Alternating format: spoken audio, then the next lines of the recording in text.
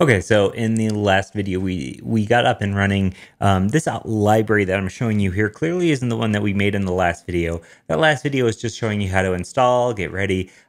This isn't sort of like a follow along and do this. This is more or less a here's how to do these things. You can do them in your own context. So I'm not expecting you to follow along with the code I'm doing as is here. This library I have is our new forms library that we're going to be making. And let me see, we have localhost. Actually, I'm going to leave that previous link up. Well, I have level up tutorials running on a local host here. And what I'm going to be doing in this video is linking this library to this code base so that we can test it out in a real environment, because this is a real Create React app. And by all means, this is a real environment. But I'm looking for this to replace my forms, right? There's a lot of forms on this site that I'm looking for it to fill in for. And we want to make sure that it's going to be useful in a real context. Now, the real context we're going to be doing in this video is just throwing it on the homepage. That's no biggie. But I want to show you how to link this nonetheless. Now, I keep saying this word link because it turns out that word is important for what we're doing. Let me open up an iTerm window and bring it open over here. We can make it bigger, font size. Yeah. Okay, now the first step to this, let me pop out of this. And I'm in the Fresh Forms repo, which obviously I keep calling this Fresh Forms, but that's not the final name here. This is initially what I created it as. And we have this library. Now this library has a name, and that name is Fresh Forms.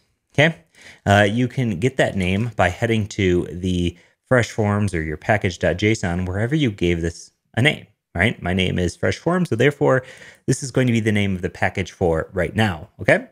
So because of that, you can always change it later down the line. Don't worry about that. But for right now, what we need to do from the Fresh Forms root, okay, this is not the example root. Notice how the example is a Create React app. This is not the example. What we want to be doing is we want to run a command npm link. Now, I've been using Yarn for this series. If you are using Yarn as well, you will be doing Yarn link. So even though I wrote npm link here, I'm going to change it to Yarn link because I used Yarn on Level Up tutorials, and I want to make sure everything's consistent, okay? You'll see this Fresh Forms grayed out here. We don't want this. We simply, oh, what are you doing, iTerm? We simply just want it to say Yarn link, okay? Nothing else other than Yarn link. Hit enter, and it's going to tell me there's already a package. I have already done this. And because of that, what I'm going to do is I'm going to unlink it so you can see this happen live. Let's just say you change the name, maybe you want to unlink it for some reason. You can do not run, you're going to do yarn unlink. Okay, there we go. Now we can just do yarn link like I wanted to do in the first place. And what this does is it's basically telling your system, hey, here's this local package. It's available, and it's available under the name Fresh Forms. Now, in the Level Up code base, how do we now access this library? Well, we need to change directories into our code base. So apologize for all this font messing around. We're going to change directories into level. I think this is in level. No, this is we'll do CD. No, I was in the right directory. Sites it is. CD level up. And then from inside of level up, what I can do is yarn link. And this time we do need the name of the library, which was Fresh Forms. Okay. So what that has done is it's linked our package Fresh Forms. Now, I don't want you to head to your package.json. I'm going to head, this is the Level Up code base right here.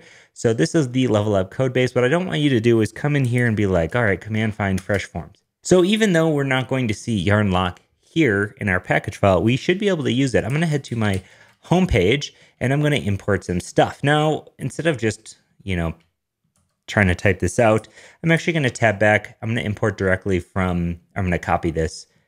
Same thing that was working here, this code from the Fresh Forms repo. I'm going to paste it in here. Okay, we're going to import form field from Fresh Forms. You can see it's going to say, hey, I don't really know where Fresh Forms is. Don't worry about it. And we're also going to just grab this whole form bit, just like this, to make sure that we have it working. And I'm just going to throw it in here, and I'm going to throw it in just below this XBA. And options wise, you can just get an array. Sorry, options. You're just getting an array. I'm going to even take the select field out of it if this is not working very well. Okay, so that said, we have what happening here. Well, if I were to look at my console, the site's rebuilding. And unfortunately, I think I'm running my rebuild in production mode for some reason. Should have thought of that before, obviously. But so this is going to take a little bit longer than usual. And we do get what appears to be, let's see, it's currently white screen loading. It's thinking.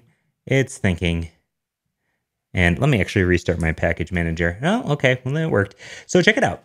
So sorry, this is so slow. This was a production build. I should have had it in development mode. But check it out. This is now a package. This package does not live on NPM. It is not your package file, but we are importing it and using it nonetheless, just like we would any other package. And it's really super cool. This is going to function exactly like how it does. Let me head back to, oh, not the home page. Let's head to the index page. There we go.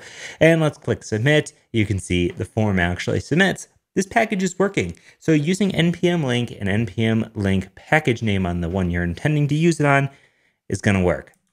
And I found this to be the nicest and easiest way because let's check something out here, because I'm going to head to my Fresh Forms repo.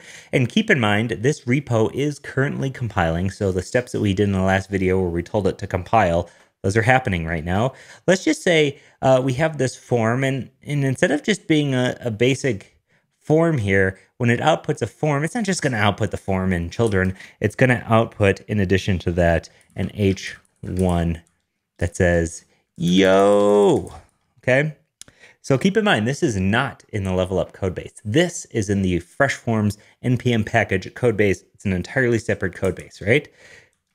Yet, after this package rebuilds, you're going to see something really interesting happening. And again, this is the production build. I'm so angry that I'm choosing to do that. I'm going to stop this. And as you can see, we do have those updates came down the line. And trust me, when you're normally working on this, it's not this slow. So typically it's running very fast. You have a name, a number, type, and then this yo pops in here. This is directly from the NPM package itself. So this is the workflow I use for developing NPM packages.